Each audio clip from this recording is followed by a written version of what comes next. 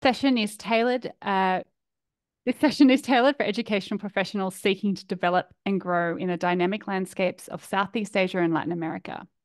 My name's Rebecca Bendel, and I'm the Director of Partnerships Development for Acumen, part of the SANM-S4 group. And over the next 45 minutes, you guys are getting a 15-minute early mark. I'll be drawing on our expert panelists to provide you with essential strategies and tactics vital for navigating and excelling in these regions. We have quite a diverse audience representing over 14 countries here today, and I'm encouraging you all to submit your questions via the Q&A, and I will do my very best to answer them as they come through. So to begin, I'd like to introduce you to our experts. First of all, Heike Manning. He is the Executive Director for Southeast Asia for Acumen and the former New Zealand Ambassador to Vietnam. He has more than 20 years of extensive international experience, including over 12 years living and working across Asia. As a former diplomat and a business owner, he has a deep blend of government, trade, and commercial experience combined with legal background. After completing his ambassadorship in Vietnam, Heike established Lightpath Consulting Group in Ho Chi Minh City, a B2B consulting company specialized in international education, supporting international education providers wanting to engage in Vietnam. The Vietnamese government has awarded Heike the official medal for the cause of education in recognition of his efforts to promote international education within Vietnam. Based in Ho Chi Minh City, Heike's role is to lead Acumen's expansion in the high potential, fast-growing Southeast Asia region. Welcome, Heike. Simon Terrington is the director and founder of Edco Latam Consulting and has over 23 years of experience working in the international higher education field. He's worked in senior roles in both the public and private sector. Between 2009 and 2022, Simon lived and worked in Colombia, initially co-founding and managing an agency, and then working as the Latam Regional Director at Into University Partnerships for 4 years. In 2019, Simon, along with Jamie Ash, set up Edco Latam Consulting, which support educational institutions reach their student recruitment and engagement goals from Latin America. Edco Latam currently works with 17 partners situated in Australia, Canada, France, and the UK on regional representation and consulting projects. Edco has a team of professionals based in Brazil, Colombia, Mexico, and the UK. So, right, let's get straight into the questions. Simon, tell me why your market of expertise is emerging. Hi, everyone. It's great to be here. Thanks for the introduction, Bex. So I've come up with 3 key reasons as to why Latin America has great potential for institutions. The first one is a growing middle class. And this is effectively, many more parents have a propensity to pay. The incomes are rising across the continent. And that, of course, means that there's a lot more demand. The second would be increase in English language ability. Certainly, I noticed from my time in Latin America from 2009 to 2022, there was a distinct kind of difference between English language level abilities across the region. And this was, there's been several government initiatives that have kind of focused on bilingualism, and this has had a definite effect. So there's a lot more kind of students ready as far as English language levels are concerned. And then, of course, a growing interest in undergraduate study, which is actually really interesting because I'm sure many of the audience will know that Latin America, traditionally it's been a secondary stroke tertiary market, but actually there's been quite a sharp increase in the number of undergraduate students going to study overseas, particularly from, if we look at Brazil, for example, a couple of years ago, that was predominantly 75% of students going off to higher education from Brazil would study postgraduate taught subjects, but that's actually changed to about 60% and 40% undergraduate. So this is a trend that is obviously very interesting.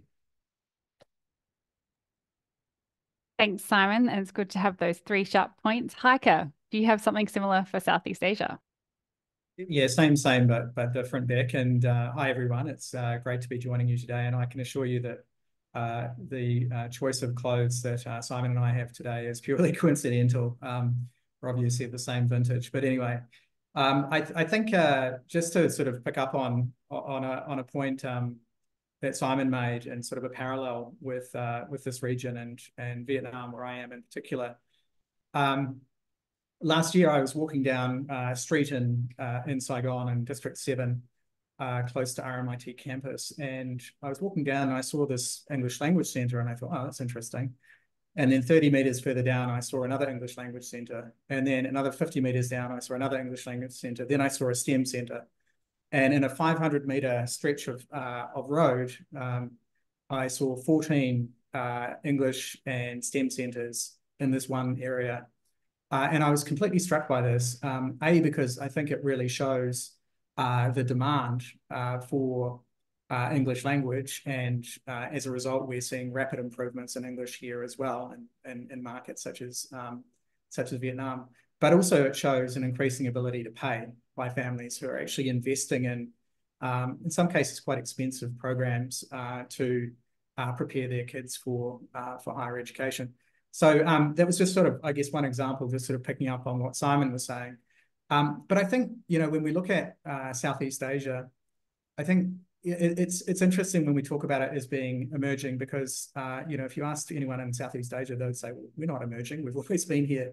I think what's different is, and even institutions as well have been, many have been looking at Southeast Asia and engaging here for many years. But I think what's different is, and why it's interesting is, firstly, Southeast Asia is changing so quickly, and countries within Southeast Asia are being transformed.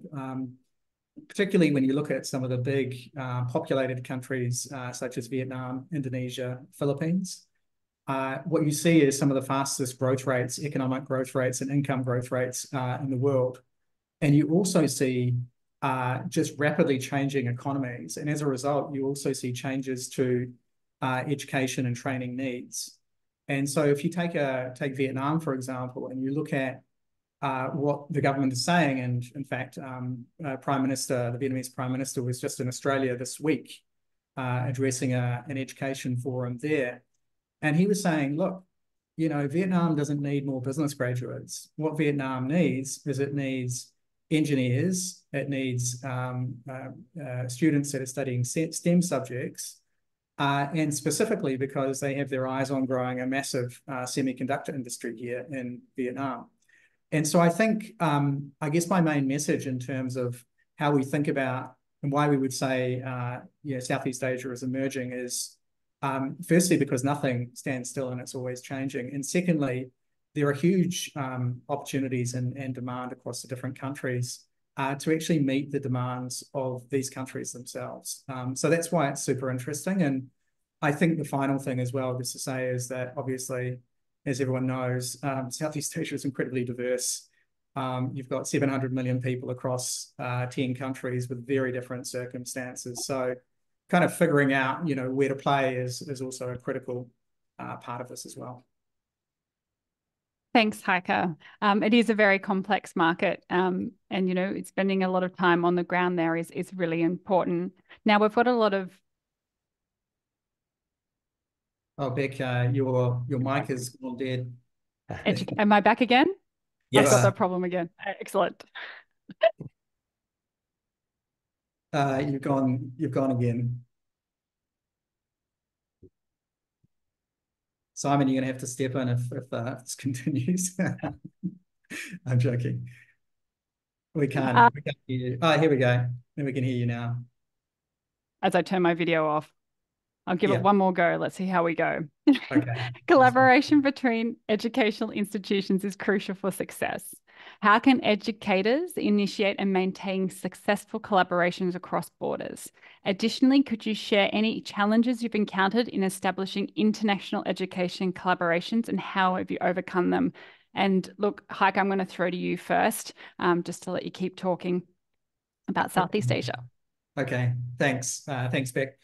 I think just one of the first things, just as a sort of a scene setter for Southeast Asia, when we're talking about institutional collaborations, is that when you look at rankings and, whatever you think about rankings, they're difficult to ignore. In 2024, Times Higher Education rankings, 33 of the top 200 institutions in the world are now in Asia. And not just Southeast Asia, but Asia as a whole. And that number is set to keep on increasing. So I think, as institutions are thinking about how they internationalize and how they engage, that's a really important thing to keep in mind, that we're seeing rapid improvements in quality across the region. And I think the second thing to sort of set the scene as to why you might collaborate is that, I think what we're all seeing at the moment is obviously there's quite a lot of pressure, and some of it's political pressure where you have political pressures from the UK in terms of graduate visas. You've got political pressures in Australia around the migration review. And so thinking about how you can build relationships in order to de-risk and look at different delivery modes in the region is a really sound strategy. Now, having said that, I think, in terms of tips and things to think about, if you are looking at these institutional collaborations, I think the first thing is, I don't think I can stress this enough. The most important thing is finding the right partner. And it sounds really trite to say it, but, so often, these institutional partnerships can just sort of spring up because someone sort of popped out of the woodwork, or, they've expressed interest, and then suddenly you're on a journey together. But really sort of being clear on, on who you should be working with is really important. And part of that is just making sure you've got really good alignment in terms of your objectives. Like, what is it that you're trying to do with a collaboration? Are you looking at branding benefits? Are you looking at commercial returns? Because if you don't have that alignment with your partner, it's not going to go anywhere. I think one of the other kind of things and things that I've seen, which is really, really important to get right, is if you are doing any sort of commercial arrangements, for example, transfer of students or joint programs, the money matters. You absolutely have to nail down the details. And sometimes people don't like talking about money. But if you don't talk about money up front, then you can run into some real problems later on. So having those conversations and recording it really clearly, I think, is super important. And then I think just a couple of other thoughts in terms of, that sort of collaboration space. The first one is just, making sure that you don't just set and forget your partnerships. They require work and nurture.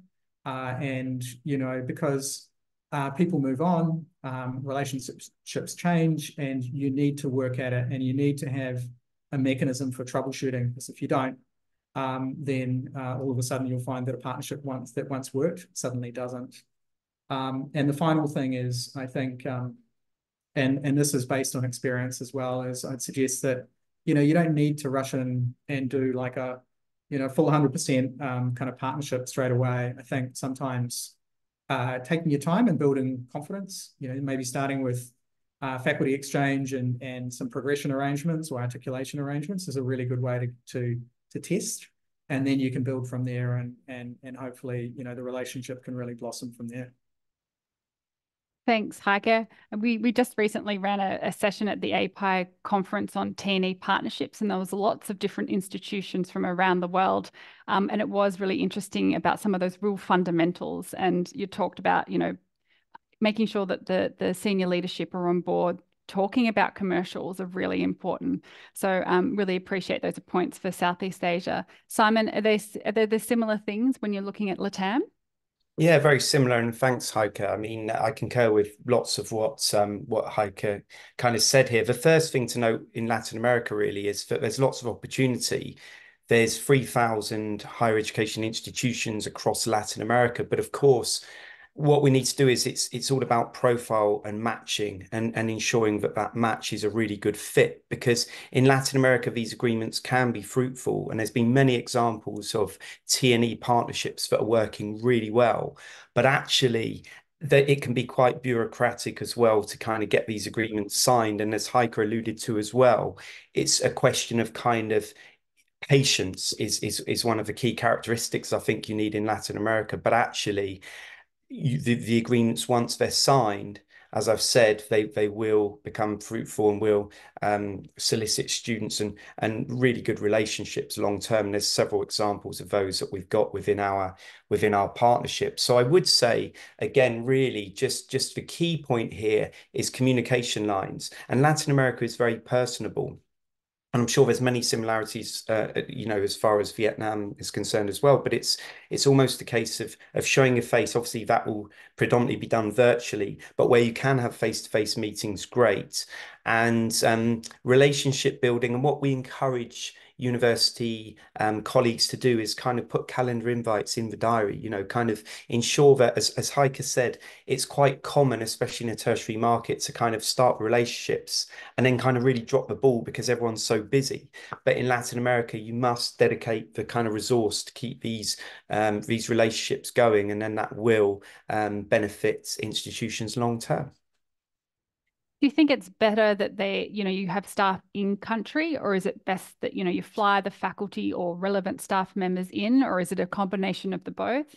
Yeah, it's a combination of both, and I think I was going to come to this a little bit later in the fact that representation at a local level is really important because it's kind of there's an integrated approach. So it's almost like they're not separate parties. It's almost like you can have the local representative, of course, undertaking a lot of work, a lot of kind of relationship building, a lot of obviously same cultural understanding, which is so important because there's many personally, I've been involved in these kind of agreements, and it can become quite frustrated having the kind of Western mindset and then trying to understand what's going on. And sometimes you need a bit of a calming influence at a local level. Okay, this will happen, just patience. And I've been told many a time, just paciencia, which is patience in Spanish, and it will happen. So, but I think having that local representation is, of course, incredibly important for many reasons, and especially if we look at the kind of difference in time zones as well, and getting things signed the same day. So yeah. Thanks, Yeah. Simon. And just a reminder sorry, Heike, did you want to add something? I was going to say, yeah, just to add on to that, I think that's right.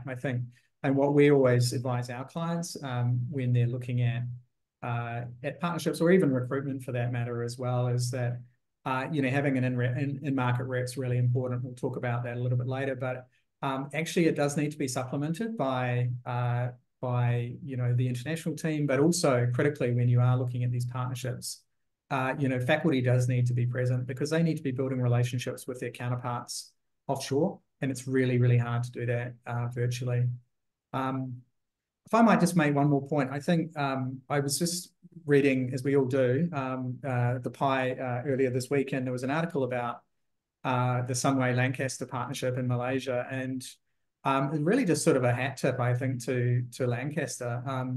If you think about the leap of faith they took 17 years ago when they set up with Sunway, which was not even a university at that point, it was a college. And you look at where they are now, 6,000 students a year delivering full degrees, and their ambition to grow in the future. I think that sort of is a really good lesson for other institutions that are thinking about how they can grow in the region, and really understanding that right now, some of the partners you might work with may not be at the same level or parity with you, but boy, oh boy, they're changing quickly, and they'll probably get there. So, sort of having that faith and investing for the long term, I think is really, really important. Thanks, Heike, and good shout out. I'll stick with you, Heike, and your experience in the government space. So how important is it for educational professionals to establish connections with government entities in Southeast Asia?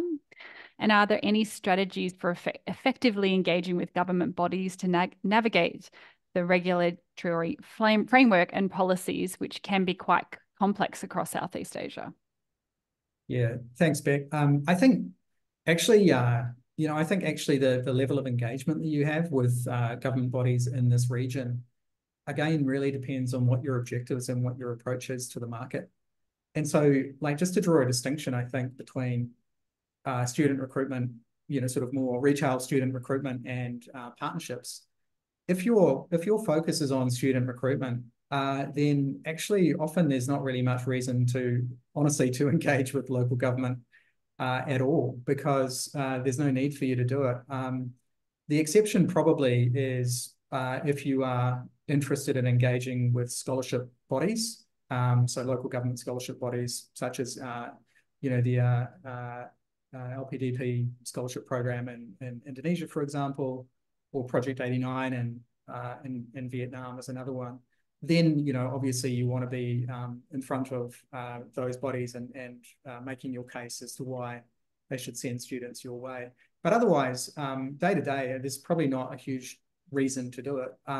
Now, it's quite different if you are engaged in deeper forms of transnational education, because then you are involved and you need to meet certain regulations, and you need to know what those regulations are, and you need to build relationships, because you don't want to get to the point where your application arrives on the desk of an official and they've never heard of your university or your institution. So that situation is quite different. And I think, I think in terms of strategies and ways to sort of engage and deal with this, for most institutions, I mean, excepting the ones like, RMIT in Vietnam, for example, or Monash in Indonesia now, or, lots of the branch campuses in Malaysia or Singapore, you've got excellent support through embassies and consulates. They can open doors and really help to do those introductions for you. And again, a shout out to the Brits and to the Australians in particular, who I think do a great job of supporting their institutions in the region. The second thing is, your local partners can help. So if you are involved in a T&E or a joint venture, which involves and requires some approval by the local authorities, your local partner should be absolutely leading that, and you should be supporting them, but that should be their role. And then thirdly, of course, we can support as well. We have good networks through the region too, and we can help with those introductions. Thanks, Heike. We did have a question that's come in from Rob, and he says, to what extent do governments in Southeast Asia and LATAM, Simon, if you can answer, readily volunteer information on skills shortages, and what's the best way to try and stay on top of this changing pictures across multiple countries in the region? Yeah, I mean, that's a really great question. And I suppose to answer that, it really is kind of devolved to each particular market, because, there's 33 countries. If you look at kind of Mexico downwards, it's, there's a lot of diversity as far as countries within Latin America. So it's all about key stakeholders. It's all about communication. In Colombia, for example, we've done work with Colfutura. We're in regular contact with them, so they would be able to provide information. We have similar contacts in other markets. And also what we found is, in many cases, direct to the organization, but in some cases, agencies and other stakeholders can have those relationships that are kind of recognized by the government. So actually in Panama, for example, we've gone through a couple of educational agencies who have those day-to-day contacts with the government, and they're a recognized kind of provider of information and disseminating, and of course work together. So I believe that it's staying up to date with the information is, of course, incredibly important. We've actually got a document which we provided on local opportunities and contacts, etc. So I'm more than happy to send that to you, Bex, afterwards, and then you can disseminate that. And I hope that's answered some of the questions, because of course I could continue to talk on that one. Shall I have a go? Yeah, Rob, great question. Have a go. Yeah, it's a great question. And I think, just as a sort of a general comment, I think the reason why it's such a great question is because increasingly what we're seeing is we're just seeing a much sharper focus on ROI. In other words, families in this region are really, really focused on, okay, what is it that we're going to get as a return from this large investment in international education? And so they're already sort of looking through the education journey and looking at, okay, what is the professional opportunity that's going to arise from that? And obviously that is then determined by labour market demands. To answer your question, I think, and again, just maybe to answer for Vietnam, which is the one that I'm most familiar with, it's actually really hard to get good information because it's in Vietnamese, and so it's not readily accessible to an international audience. And, there are government statements and policies, at the city level. So Ho Chi Minh City and Hanoi and Da Nang, they have their own government priorities where they talk about the sectors that they're really looking to try to promote.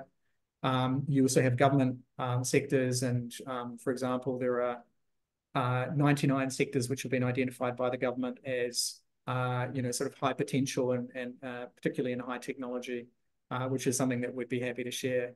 But actually, I think what we're quite keen to do as we move forward with Acumen is actually look more closely at this and look more closely at labour market demand.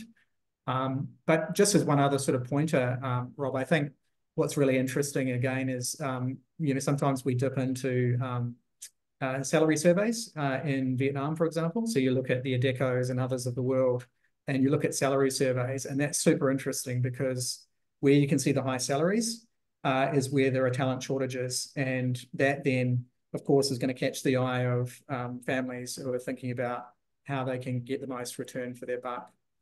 So there's lots of different ways to kind of try and piece it together, but imagine that you've got one government agency that's going to sort of give you that information is not really here, at least for Vietnam.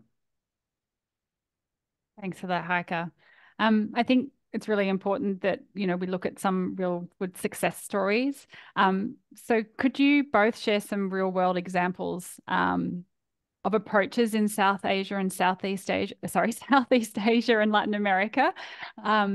Simon, I'll start with you, if I may. Sure. Yeah, of course. And I'll summarize this in the interests of time, Bex. But honestly, what I kind of understand is a good market approach, and again, successful examples really of institutions that have done well. It's about differentiation, because Latin America is becoming ultra competitive. Most institutions around the world have this diversity mandate. Latin America is a really good diversity market. Why? Because students actually study a wide range of subjects. They go to a wide range of institutions. Although there is a certain percentage of the market that's ranking conscious, not all students are ranking conscious. So really, there's a market for everyone.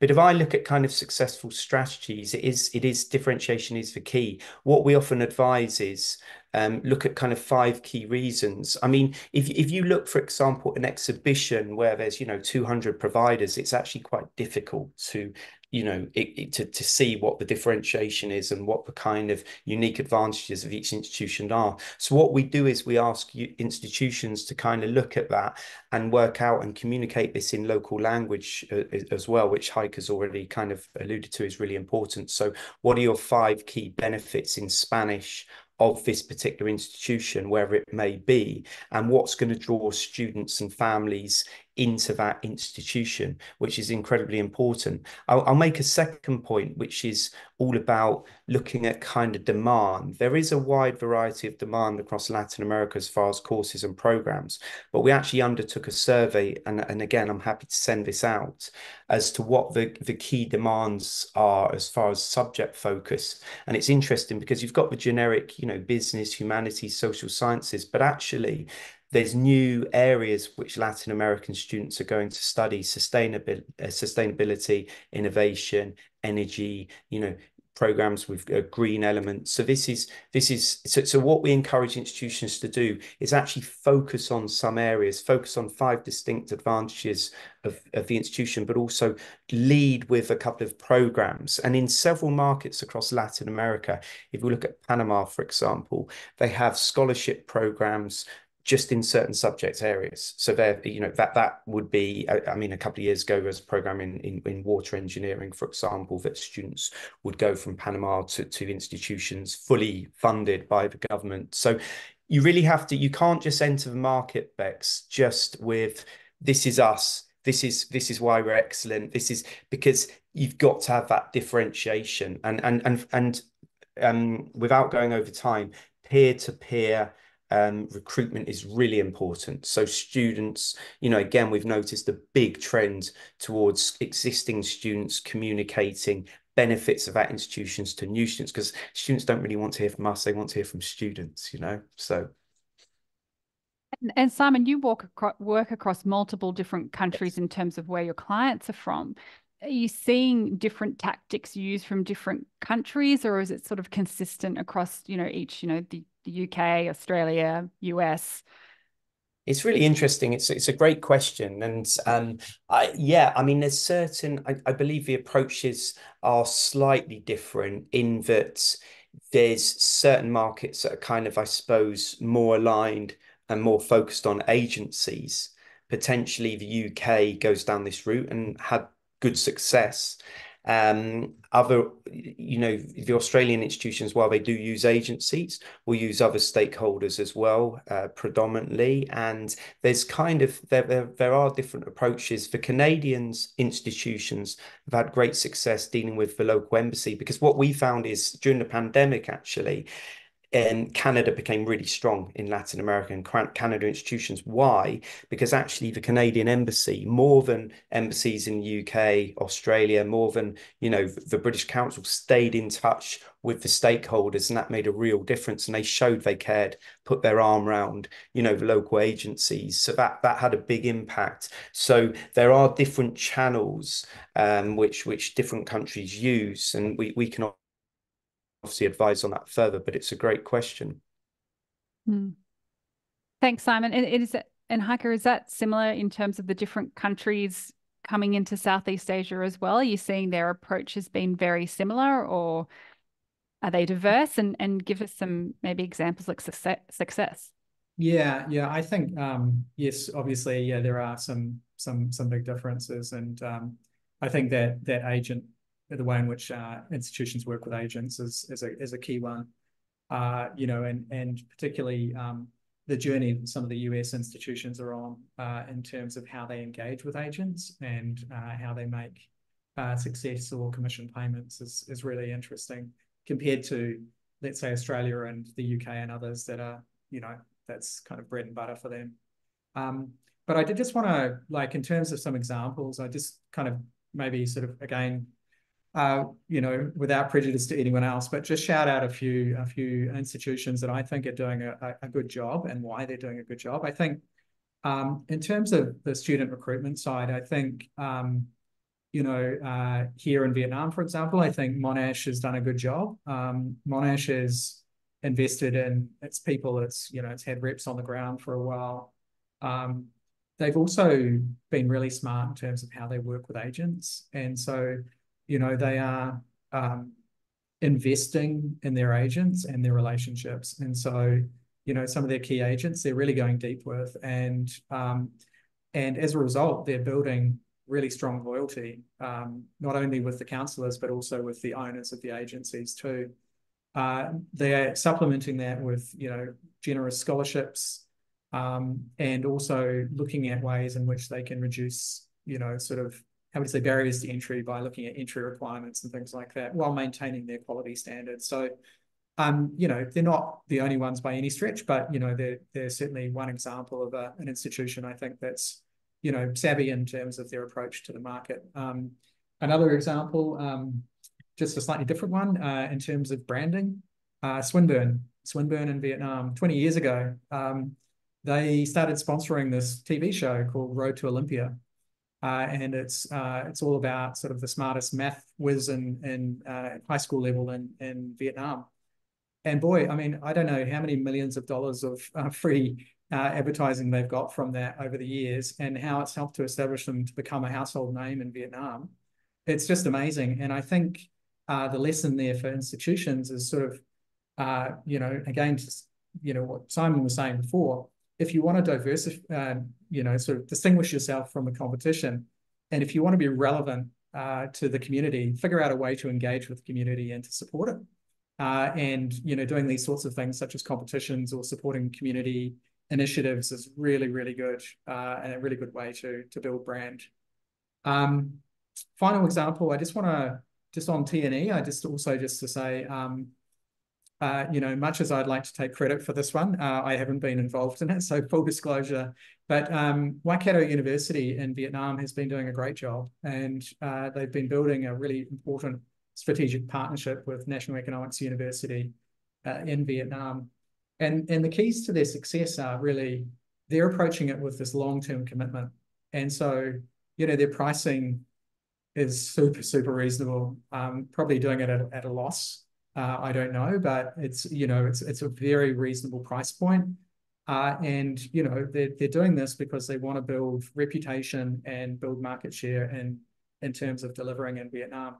And the other key thing is that their senior leadership is in the market 3 times, 4 times a year, meeting with the stakeholders and meeting with everyone.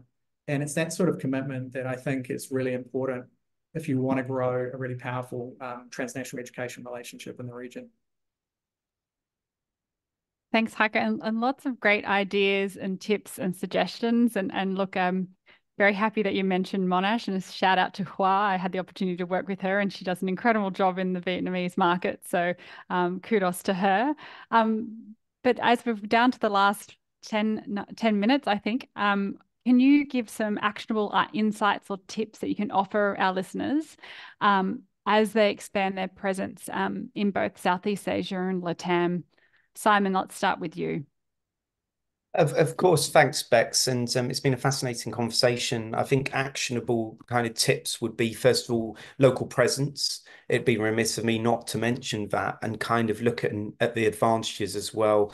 Obviously, the local cultural kind of similarities, the kind of time zones, you know, kind of having a representative almost 24/7 in contact with the market, and then understanding kind of how the stakeholders work, as we've alluded to earlier, is just incredibly important, really. And that is a trend that is kind of increasing across Latin America, with lots of institutions deciding to kind of have a local representative, which has, as I've said, a whole host of advantages. And then going back to this peer-to-peer and looking a bit deeper at that as far as student ambassadors and having student ambassadors within your international office, paid or unpaid, but you know, having those kind of links between the students who are applying and the existing students is important. We've seen in some incredible blogs, TikTok videos, kind of Instagram posts, which really give the students confidence, because as we're all aware, it's all about confidence that this institution is going to work for us. And that's so important. And of course, investing time in the market, because we often, I think, a perception of Latin America is that it's very much, you know, scholarship focused, and that's true to a certain extent. But what you need to look at is the relative costs, and then how much these families are investing in education, which in relative terms is 4 or 5 times as much as we would be investing with our local currencies, due to devalued currencies, inflation, economic issues. So this is really important to kind of like dedicate resource and show care, and of course offer that kind of customer service, you know, within Latin America, that you can do through local representatives. So I would say those are kind of, I suppose, actionable insights and tips, really. And it's kind of, if you don't have that resource in Latin America, then of course just kind of allocate some of your budget to the development of the region, and also have realistic expectations, because the institutions we work with that have those realistic expectations keep going. They're in the market, they're satisfied, they're very pleased with results, but it's not another India, it's not another China, it's not another Nigeria, Africa, other markets, but it is a really strong secondary stroke tertiary market. And of course, with that investment of time, you will see the rewards. Thanks, Simon. I think there's also, back on around your student ambassadors, there's, you know, some great platforms out there that have come around that people can use, and UniBuddy, the ambassador platform, are terrific providers. So Heike, is there similar or differences that you can share with Southeast Asia? Yeah, look, I think yeah, the obvious one, which Simon's already mentioned, is you need to be present one way or another. It's just, you know, the competition landscape in Southeast Asia is, you know, there's a high degree of competition, you know, across most of the major markets these days, particularly in places like Malaysia, Vietnam. You know, there is a huge amount of in-country representation, and so actually being here and being able to compete is really, really important. And I think the other thing as well is doing it right is really important too.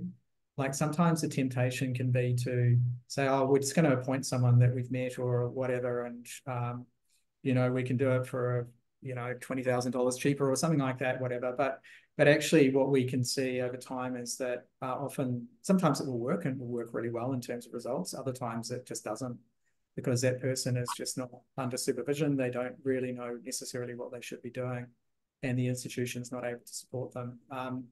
And then that's without even talking about some of the compliance issues.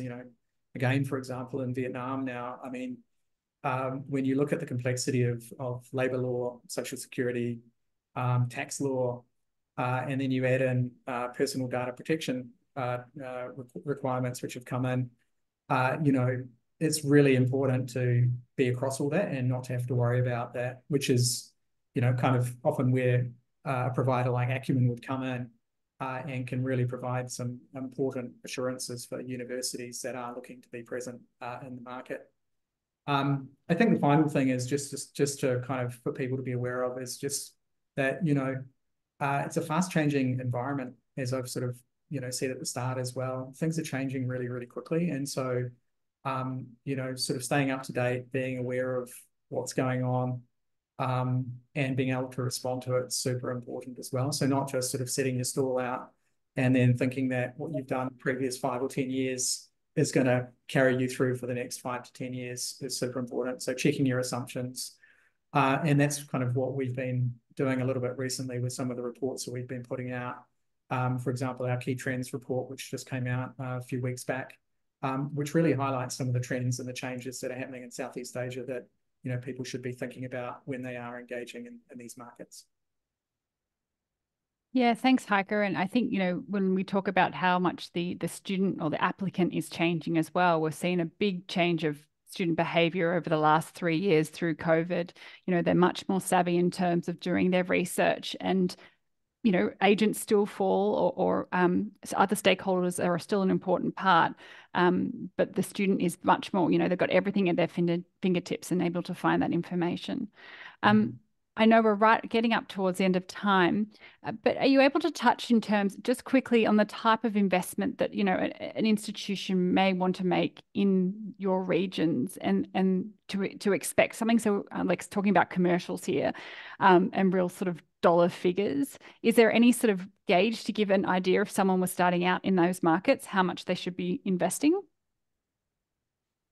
Do you want to go first, Heike? Or? I was hoping you would go first, and then I can offer a lower number than you were going to say. No, I can go first, I guess. I think the first thing is there are two aspects to investing in the market. One is obviously the cost of the person in the management service if you're working with someone like Acumen or with Edgeco or whatever. And then the second part is the marketing and the operations budget. And that's the sort of the oil that you need to, once you have someone in the market supporting you, for them to be able to travel and to attend fairs and to engage actually on your behalf. So there are those two distinct elements to it. And, sort of just as a rough guide, you're probably looking at around $65,000 a year US, roughly speaking, to have like a fully compliant, well-trained, well-recruited, well-supported resource in the markets in Southeast Asia. That will vary a little bit depending on the level of experience that you're looking for, but that will give you some sort of picture. And that's great, Heike. And the figures are reasonably similar in Latin America, but what we have is we have a couple of projects. So we have the market engagement type projects, which will be 6-month projects, and they start from around 20,000 US, but then to have a fully engaged kind of dedicated regional representative would be a similar sort of price, to what you've just stated, but also looking at the advantages quickly, because you've got as Sanam have it's almost that ecosystem, and a point that really resonated with me, Heike, is that many institutions are recruiting direct and putting kind of members of staff in, but then actually they haven't got that support system. They haven't really got maybe the stakeholder network, the engagement that you have with a team, as in Acumen and Edco. So that makes a large difference. And if you do have to invest slightly more money, then that will come back as a return on investment. So thanks, thanks very much. Mm. No worries. Well, I haven't had any more questions come through, and we have just hit time. So I'd like to thank you both, Simon and Heike, for 45 minutes of your minds. And hopefully our audience have enjoyed today's session. So thank you very much. And everyone will send out a recording and hopefully get to watch it again. Thanks very so much, much, guys. Take care. Bye. See ya. Thanks, Beck. Bye. Bye. Thanks, Bex. Thanks.